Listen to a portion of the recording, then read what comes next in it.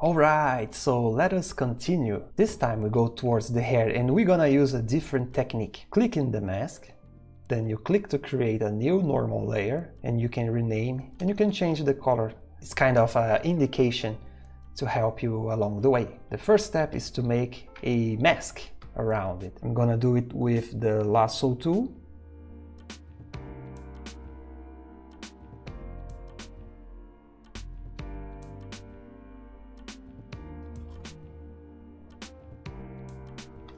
And since we are in a clipping mode, it doesn't matter if you select a piece that is outside the drawing. I'm gonna fill it here and repeat the process. Okay, so now we got the hair on its own layer. We can actually lock the transparency. So now every time we paint something, it's going to affect only this layer. If you don't lock and you paint it, you can actually paint over. So for the hair, we're gonna use the Lasso tool to define some shapes here. And this is something really nice to do it because it can be done as well with the mouse. With the lock transparency activated, you got some different choices. You can hit Ctrl U and change the luminosity. You can use the gradient tool, foreground to background, and do something like this.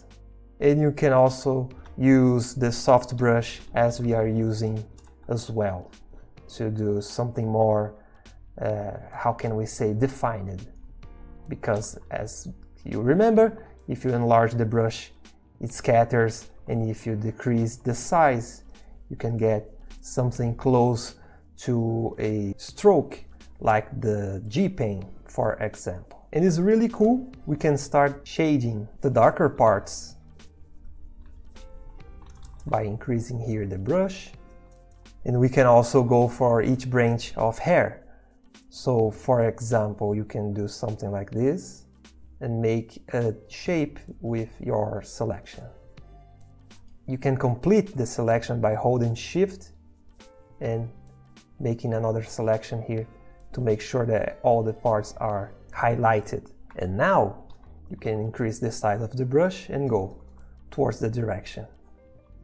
You can also do this with your wand tool. For example, if you make the shape with your G-Pen, that is more precise. And you can select this area, get your soft brush, and go towards the direction. Both ways works. What I'm gonna do here is first do all the shadow, and then we can go to the highlights.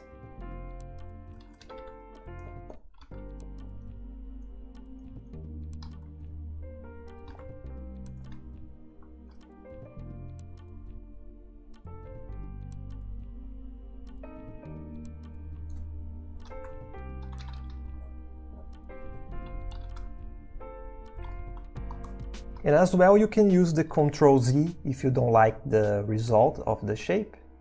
You can make changes as you go. So what I think we're gonna do is time-lapse everything. It's a technique more focused on repetition. It looks like you're doing, I don't know, anime style, you know? And you can also alternate between hard edges and soft edges. All right, let's do it.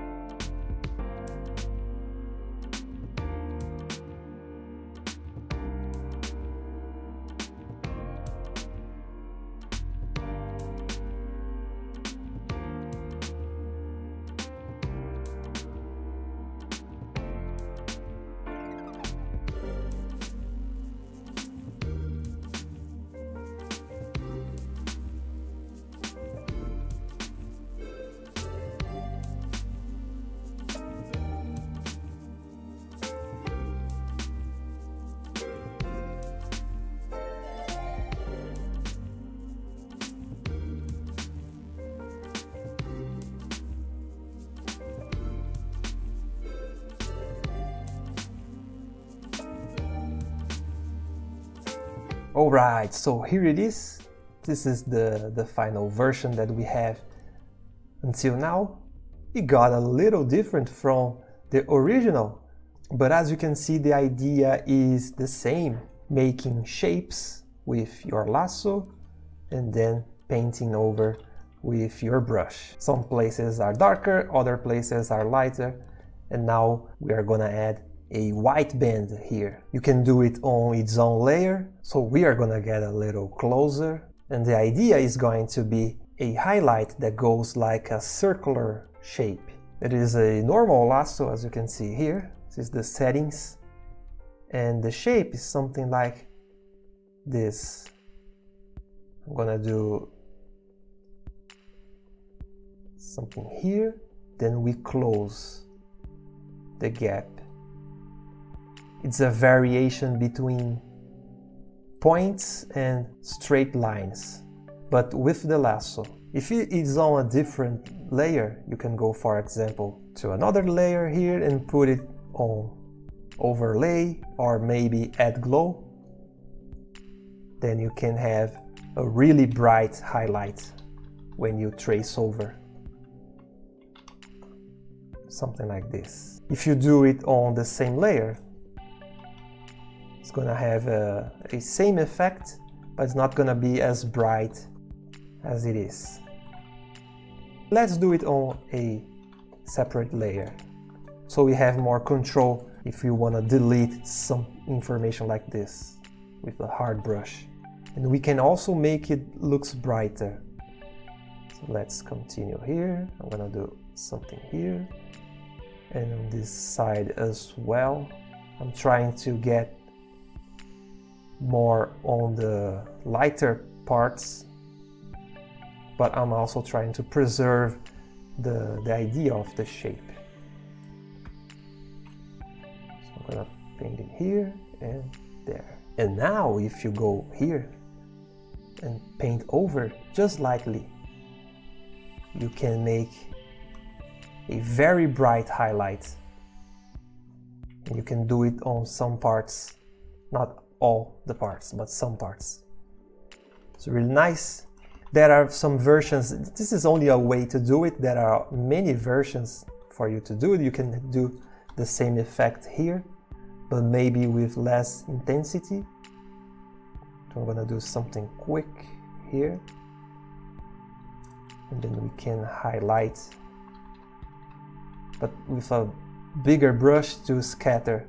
So if it scatters, it will look less brighter than this part. And if we did it here, you gotta do it there as well.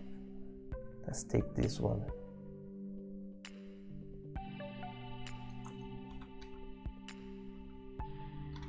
Alright, this is the hair, so the next part's going to be the eyes and details. But first, let us add some information for her clothes. I'm gonna click in the mask layer, create a new layer, and now with the lasso tool, we're gonna make a selection here,